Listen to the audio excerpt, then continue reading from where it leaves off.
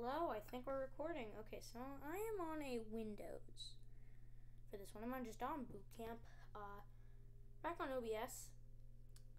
So today, there's one thing I've always loved doing, and that's doing tutorials. I don't know why I love this, I just do. And today we're going to be doing the tutorial of how to download FNF mods. So that actually was playing tricky, so I'm going to just destroy that right now.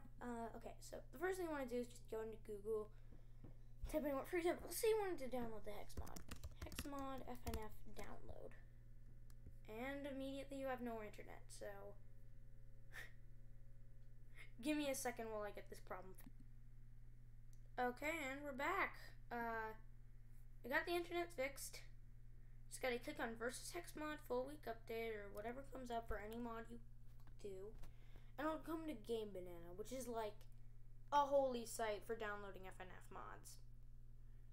Okay, the first thing you want to do is you want to scroll down. As you come to the downloads. You might miss it, but here they are. Now then, sometimes the mods will have a lot more alternate file sources than this, but pretty much the one you always want to download is versus hex full week 1 or any other mod. Click that. It'll bring you to a new page, which here you will find the download.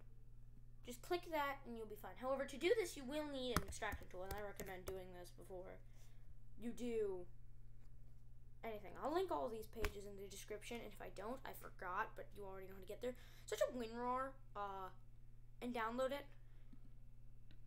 It should tell you how to download it. It's a very, very good extraction software. Apparently it has Mac OS. That's very nice. Yeah, very nice extraction software. It's really good. Just go to WinRAR.com, the first one that comes up. Do not go to this one. I don't think it works. Just go to this one. Download WinRAR. Now, every time you download something, a .zip file, it'll look like that, or other files, I think, that have to be opened. It'll look like that. And then it's pretty simple. Once your thing is downloaded, all you really gotta do is right-click on your PC here, go to New, and click Folder. Now, as for me, I already have a folder that's called FNF Mods. You want to call your thing FNF Mods. I have 3 mods in here: Hex, Sarvente, and Tricky. If you're trying to download a new mod that isn't one of these, you can download any one of them. You just make it. These won't already be here, obviously. You'll have to make them. You just click New Folder and download Tricky. Well, just call it Tricky, call it Sarvente, call it Hex, whichever one you want to call it. Whatever you're getting, just call it that. Then there should be something in WinRAR where you download it. It's going to be in the download section. That's where you're going to be able to find it. It should be like right here, versus hex full week 1. So it looks like since I already extracted this, you actually can't like click it. Oh, you actually can't. So yeah, it'll have all this. I'm not going to do this again, obviously, because I already downloaded this. All you want to do is click extract to, and then double click your FNF mods, and then extract to the folder you made. That's all you really got to do. And then boom, just go back to that folder, the compressed .zip folder that you made. Double click it if you have to.